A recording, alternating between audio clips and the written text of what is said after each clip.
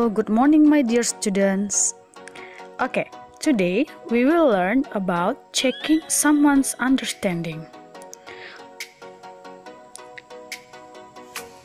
The first one is checking someone's understanding.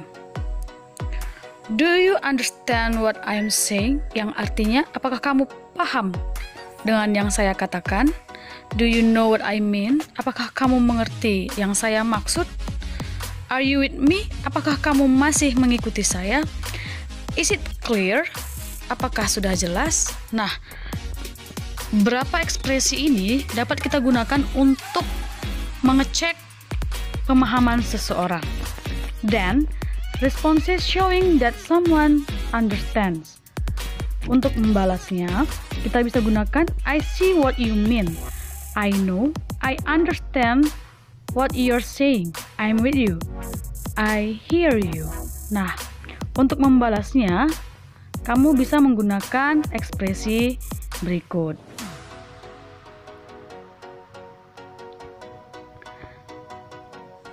Terkadang, kita juga tidak memahami apa yang disampaikan oleh orang lain. So we can use these responses.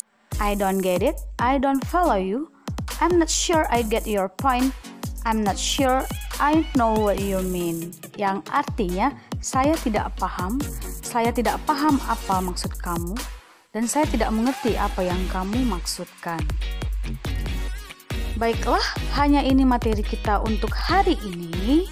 So, for your text today, you can see your book, page 8, Mandiri Practice Competence 2, number 16, 17, and 18.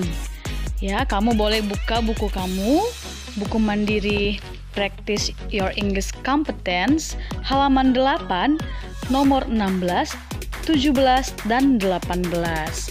Oke kelas, seperti biasa tugas kamu ini kamu translate terlebih dahulu teksnya atau dialognya, kemudian terjemahkan juga option ABCD-nya, lalu kamu cross atau silang jawaban yang benar. Oke, that's all for today. Thank you and see you.